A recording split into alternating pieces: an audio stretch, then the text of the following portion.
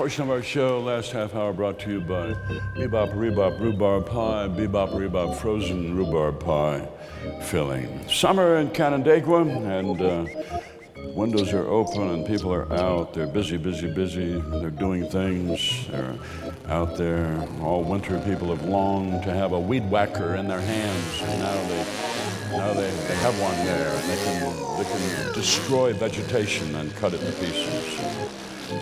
Take a powerful garden tractor and dig up the dirt.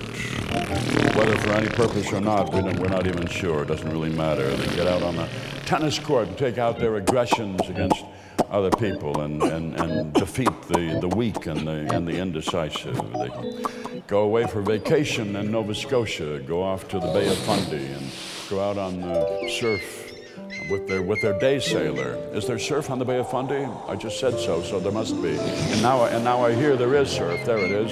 There it is, rolling in on the day sailor there, and the tide, and there you go. And then you come back to Canandaigua, and you've only been away for 2 weeks, but you discover right next door to your house, they have put in a NASCAR racetrack. As if this were New Hampshire, my heaven's sake. Every weekend, 200-mile races, and even during the week, solo cars are doing practice runs around there. You go to court, you file a motion, the lawyers argue over it, and then the case is thrown out of court.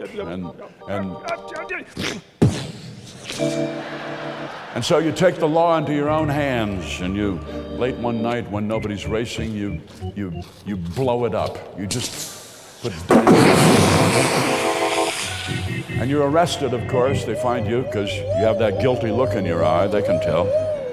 And so they take you in for court, you're convicted, and you're sent off to prison. And there you're locked in your cell, there you are. Sit there for weeks repenting, and you get this clear vision of your future. You're going to make something of yourself. You're going to make the world a better place. You get out of jail, and you go back, and you open a vineyard. Yes, you open a vineyard, and you buy this land, and look, there are grapes already growing there, and you bring in undocumented workers to come in and harvest them, and you take it to a bottling plant, and you bottle it, and you have 500 cases of your wine, your Canandaigua Eurydice wine, and the man from American Vintner magazine comes to give you an all-important grade, and he opens up a bottle there, and there you go, you got the cork out, good, and pours it into the glass and swirls it around, and he tastes it the way they do.